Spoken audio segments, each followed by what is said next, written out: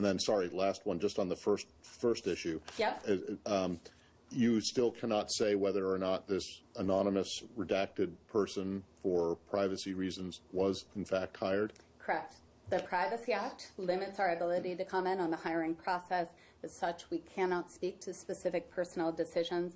The name of the individual being referred was redacted under FOIA for privacy reasons. Yet the name was, but you can't also... And we can't speak to specific personnel decisions, as I mentioned yesterday.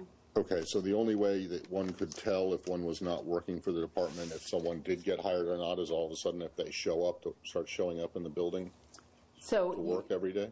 So it would be for the podium that I would not be able to speak to it for the Privacy Act. Okay. Can you confirm that you were hired by the State Department? I would not be standing here otherwise. Okay, so you can speak. Then you can speak about personnel. It's sort of like the cat. I'm here. You can see me. You can confirm it for yourself. You're aware of reports that I'm standing here briefing for you. Can you confirm that Noel was hired by the State Department? And you know what? That was a fantastic hire. So I would say. Well, all right. But all joking aside, no, it is I mean, because we cannot speak to specific personal actions. I'm sorry. Well, you just spoke to both yours and his. That's right? all I've got for you.